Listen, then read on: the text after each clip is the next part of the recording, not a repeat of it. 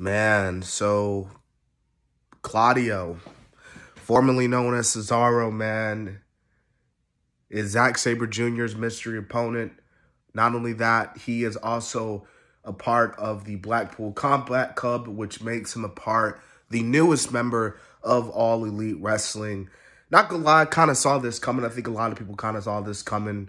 And honestly, I could see why they would have someone like Claudio face Zack Sabre Jr. from a technical standpoint. But yeah, this is pretty it's pretty cool, I guess. But tell me in the comment section, how do you feel about Claudio, formerly known as Cesaro, being in AEW? Are you happy about this? Are you not? How are you feeling?